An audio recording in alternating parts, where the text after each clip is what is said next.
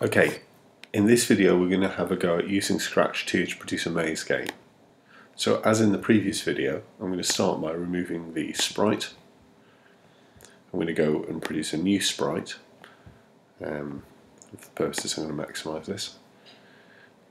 And I'm going to use the paint tool to draw myself a simple crocodile. So here we go.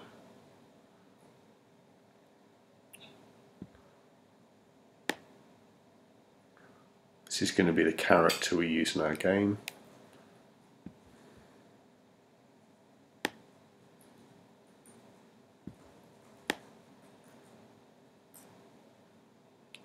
Give him some legs.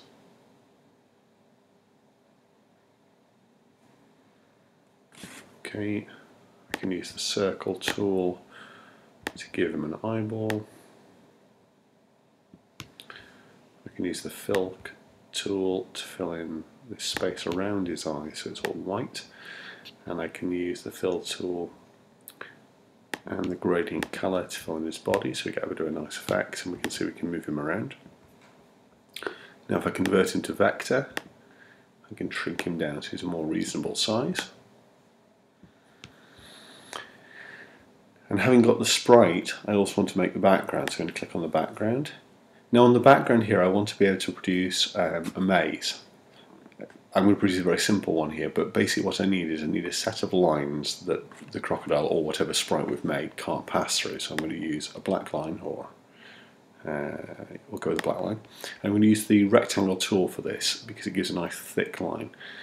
And I'm going to just put a basic set of lines in so we can give him some outside lines so we can't go through these. And then I'm going to put some passageways he has to go along. He's got to go along here. He's got to go down here. And maybe he's got a choice here. Go one way or the other. One of these should go to the right place. So at the moment this is basically a little bit more than a loop. So we could start here, he could come around, and then he's got a choice, either this way might be the right way or this way it might be the right way. And that will do for simplicity for the moment. But at the moment you can see my crocodile's too big for the lines I've made, so I'm going to need to click back on the sprite.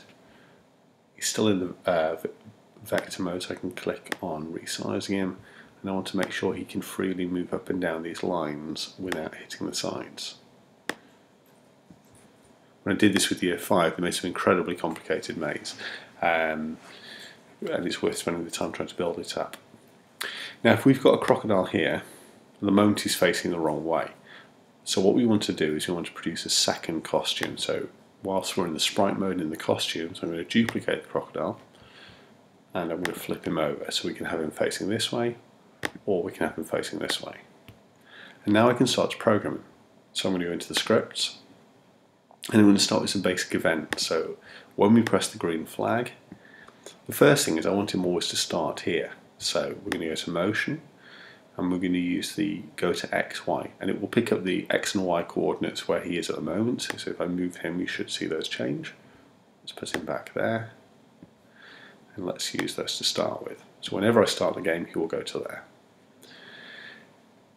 We want to now set some controls, so I'm going to use the events again. And this time I'm going to program it so if we press the up arrow, or if I press the down arrow, or if I press the right arrow, or if I press the left arrow, we should get some movement on our crocodile. And I tend to lay them out like this so I can see logically which way they're going to go. If I want to press the up arrow, I want to change his motion, and I want to move in on the Y coordinate. So what I'm going to do is I'm going to set change Y by 10, and what we should see now is if I press on the green flag and I press on the up arrow, he goes up. If I press down, nothing happens. So on the down we want to change Y by -10, so we're going to put a minus number in there in front. If I change the 10 to a 5 or a smaller number, it will do the same thing but in smaller increments. So Y is up and down, so therefore X is across. So if we change X by 10 here, Press the green flag and press the right arrow. You can see that my crocodile is now starting to move right, and therefore to move him left we want to change x by -10. So now we can go up and down and right and left. The problem is at the moment when he goes left he goes backwards. So what we now want to do is look at the costume. So we're going to go to look, and we're going to switch costume to costume 2 when he's going left. Costume 1 when he's going left, and when we're going right we want to switch costume to costume 2. So when we go press the right button he is facing right, when we press the left button he's facing left. When he's pressing up and down at the moment he's facing whichever way it was before, because I don't think it matters.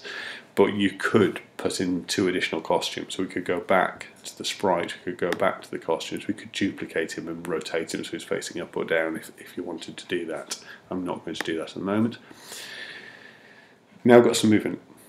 At the moment he can pass right the way through these black lines, so we need to fix that next. So what we're going to do again is on the events, we use another green flag, so this is happening all the time. When the green flag is pressed it's going to start. And what we want to do is we want to put a sensing in. So if he's touching a particular colour, then he gets sent back to the start. So I'm going to press the green, which puts him in the start position to begin with. And I want this to happen quite a lot, so I'm going to basically say repeat forever. So when the control button's clicked, repeat forever. If we're using the if statement now, and this is good because we're now starting to use some loops and if statements. If, and we go into the sensing, he is touching a particular colour, so put that in, and if we click on the colour there we can now just click on the black, you'll see it picks that colour up. Then what do we want to do? Well, we want him to go back to the start, so we're going to go back to the motion and we're going to set the x coordinate there. What should now happen is when we press the green and move him across, he's fine on the white, but as soon as he goes up into the black he jumps back to the start. Now Scratch isn't enormously sensitive, so if you've made these lines quite thin, you may find you get right through the line before it actually notices what you're doing. And this will basically work as, again, for me we need an end. So what I'm going to do is I'm going to add a new sprite in, and we could draw it, or we could import one from the library. And for this one I'm going to import one from the library, and I'm going to use something like an apple, something very simple.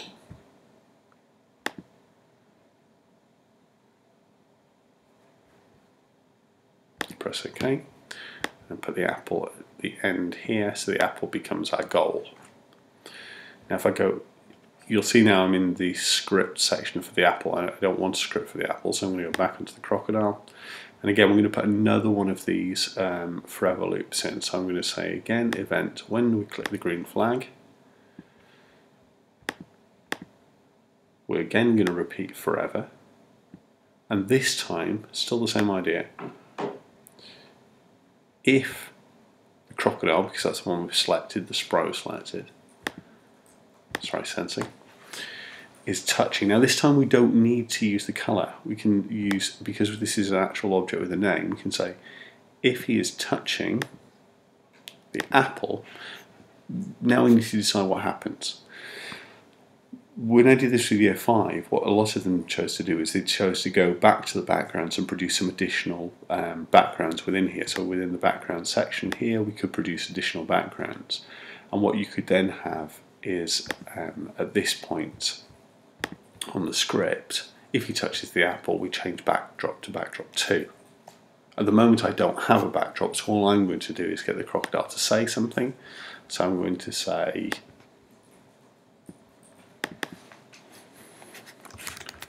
great work, you got me to the finish.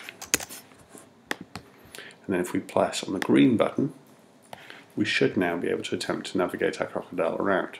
And you may find at this point you've got some debugging to do, like will my crocodile actually fit up that gap? No, he won't. So we'll make him a tiny bit smaller.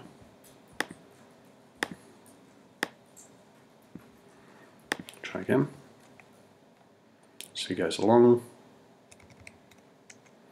he goes up, he goes right, okay, slight glitch we need to quickly solve there. Okay, let's try this again. So pressing the green button. Okay, let's move that crocodile off the bit where he's stuck there. So we press right. He goes along. Can we get him up? Yes. Can we turn him right?